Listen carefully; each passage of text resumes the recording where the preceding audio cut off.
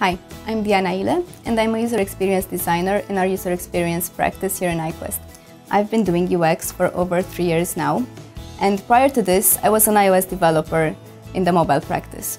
Well, actually, it was part of the C++ department back then. It was kind of a long time ago. And by the way, I didn't change my career path because I didn't like development. I did, and I still miss it sometimes, but I found from the very beginning that I was a lot more interested in the user interface part of an application, how users interact with a product. The fact is, I realized pretty early on how crucial it is for a product to be designed and developed with the user in mind from the beginning.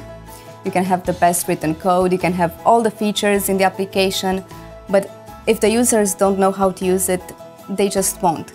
And here I am going on and on about UX. What can I say? I love what I'm doing.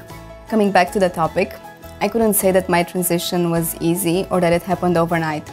I talked to my career manager back then, and he introduced me to the only person in iQuest who was doing UX at that time. She was the one who pointed me in the right direction and told me what I can read and what I should learn in order to make the transition easier. So what I can say is that I'm thankful to have found colleagues who believed in me and helped me and actually went the extra mile to make this transition possible. So thank you, iQuest.